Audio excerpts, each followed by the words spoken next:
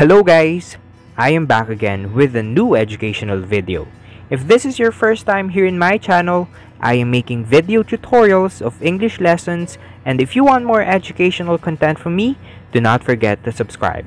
Kindly click on the red button that says subscribe, and also do not forget to ring the bell so that you will be notified whenever I upload a new video. Before anything else, please do hit the thumbs up icon. Kindly like this video. Thank you. You can also connect with me through Facebook. Just look for Isko, or you can find the link in the description box below.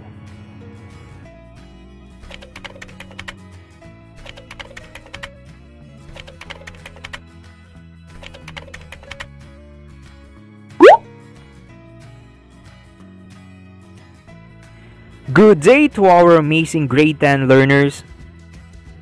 I hope that you're doing well. Before we start this learning activity, can you please type in your school or location in the comment section? Welcome to another lesson in English 10.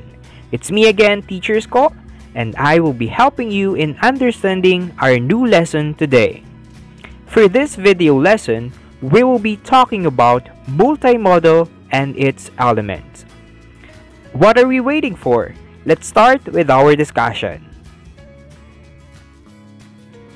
Communication is not only relaying messages through voice and letters. Whenever we communicate, we use several processes called modes.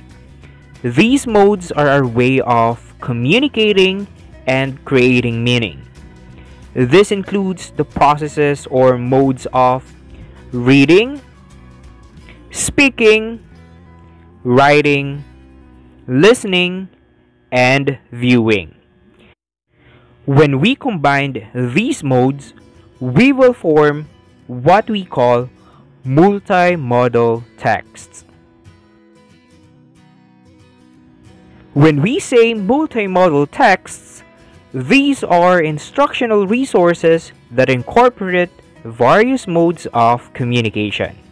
Just like what we said in the previous slide, it can be the combination of listening, speaking, reading, writing, and viewing.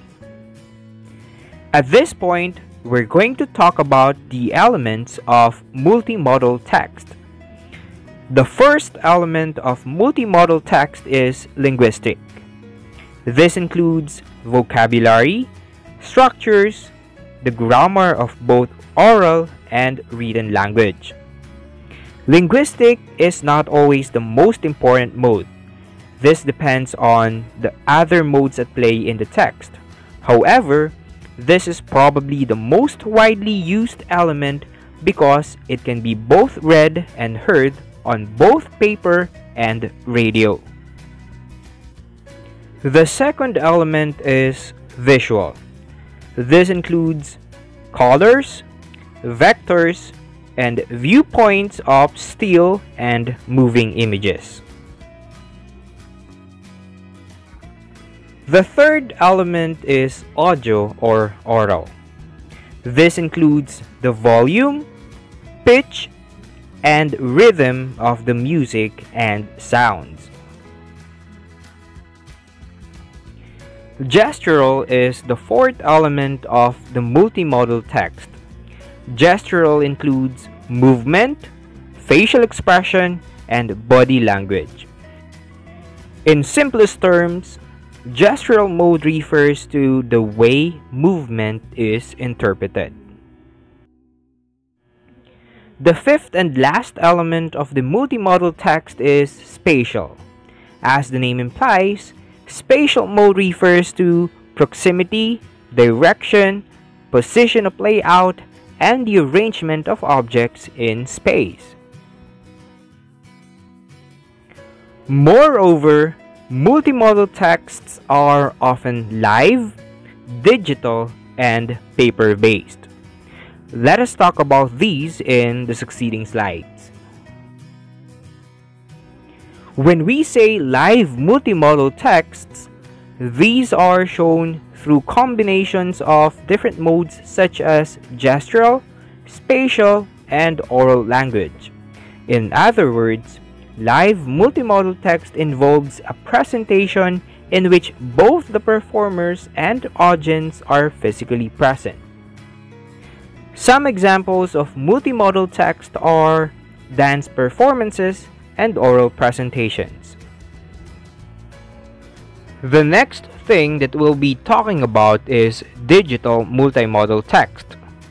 Digital multimodal text is presented through dynamic combinations of various modes across written and spoken language, still and moving visual image, audio, gesture, and spatial communicative resources.